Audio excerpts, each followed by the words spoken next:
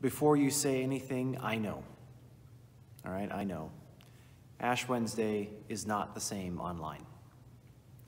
Of all the services that we've had to adjust to doing digitally, this is one of the hardest for me because I appreciate its meaning and its form so much.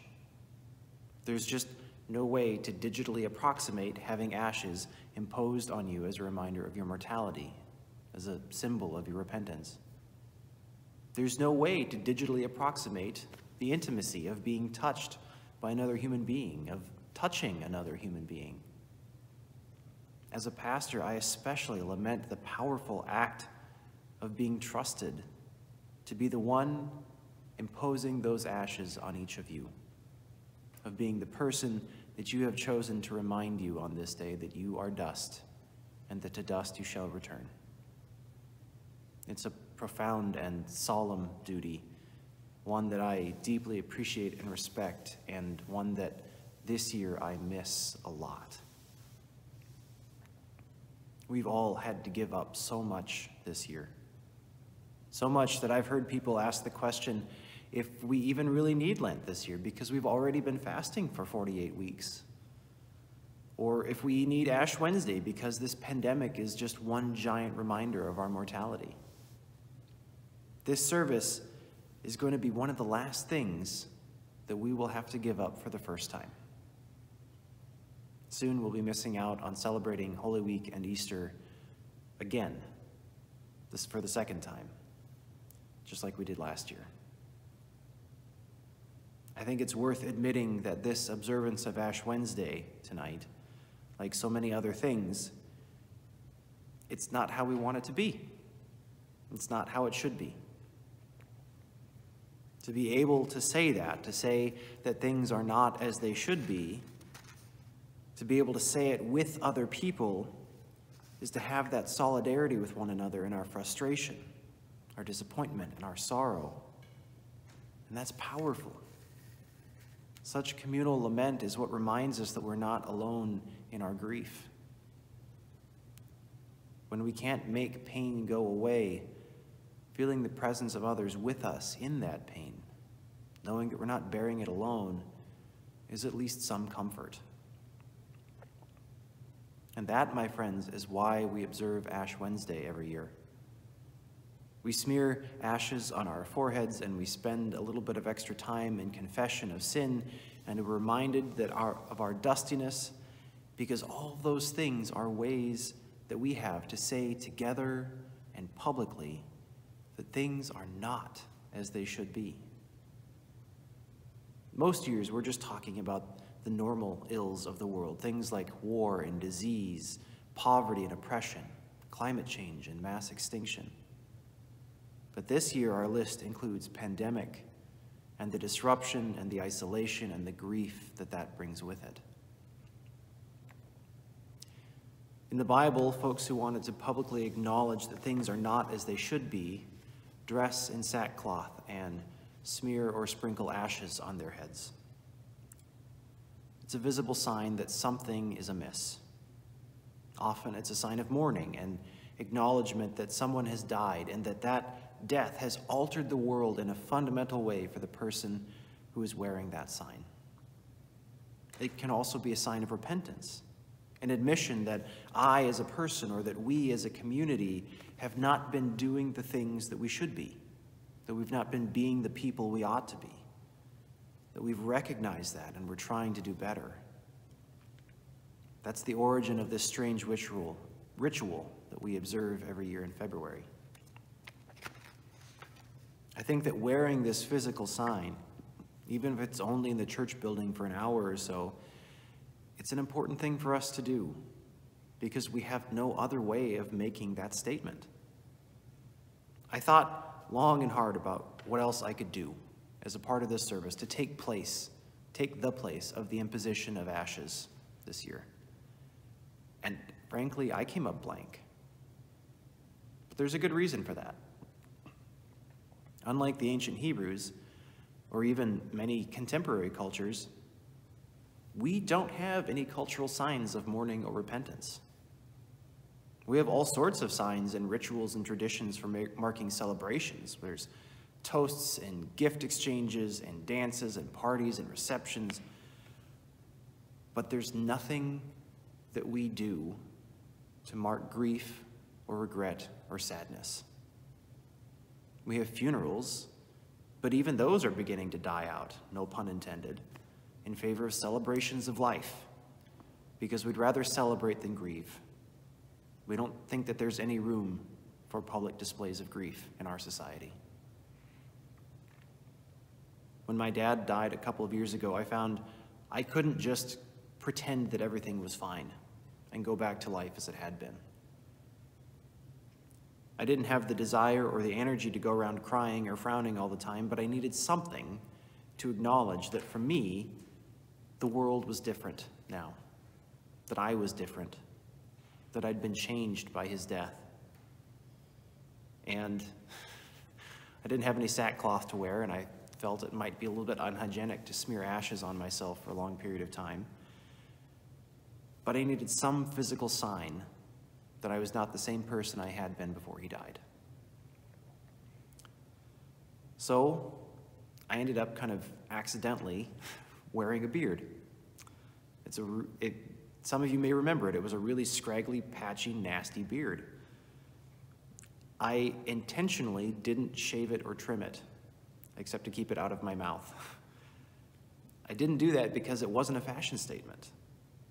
I didn't feel the need to explain it to everybody, to say, this is why I'm wearing a beard, but I didn't have to, because whether or not people understood it, they knew, looking at me, that I looked different.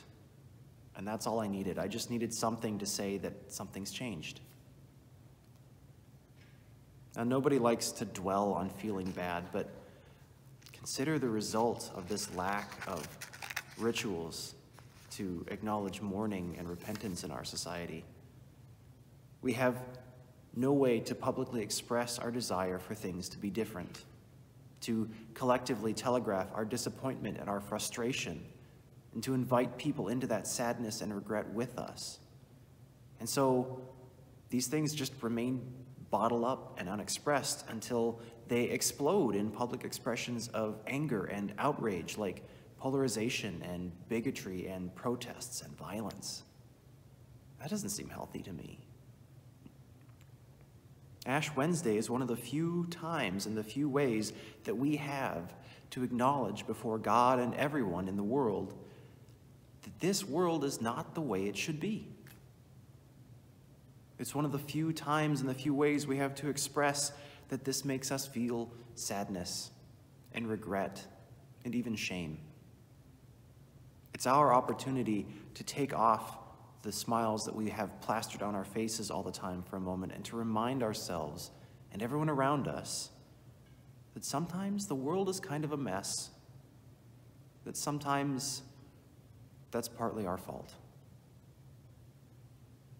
Even this pandemic, a relatively random and unavoidable fluke of nature, has been made much, much worse by governmental mismanagement and poor messaging, and the selfishness and denial and fear of ordinary people like you and me. Maybe you've even been a part of that. But lamenting like this in a community is not just about giving space to our feelings of disquiet. When we express our disappointment that things are not as they ought to be, we are also expressing hope. Hope that there is a way that things should be, that there is some entity or some force or some will out there in the universe that has the right and the authority to determine the way things ought to be. And so, as counterintuitive as it might seem, lament is fundamentally an expression of hope. A hope that there is a greater truth that exists beyond all of us, that is bigger than all of us, that life is not all just a bunch of relativistic perspectives. Ash Wednesday and the imposition of ashes invites us for a moment into that hope for a vision of a world that is better and kinder and more just and loving than the one that we have.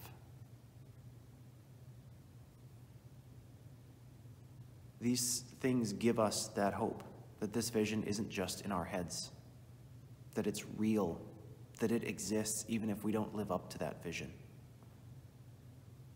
We acknowledge on this day that we are not gods, that we are only creatures formed out of dust, waiting to return to dust. And when we do that, we are acknowledging that although we are not gods, there is one who is greater than us, who holds and casts that vision for us, and who promises a place in it. The invitation made to us in the season of Lent is to recommit ourselves to that vision, to turn from all the things in this life that we use to distract and anesthetize ourselves from the pains and the difficulties of this world, so that we can stare those things in the face, and that we might hope for a world in which those things no longer have any power over us.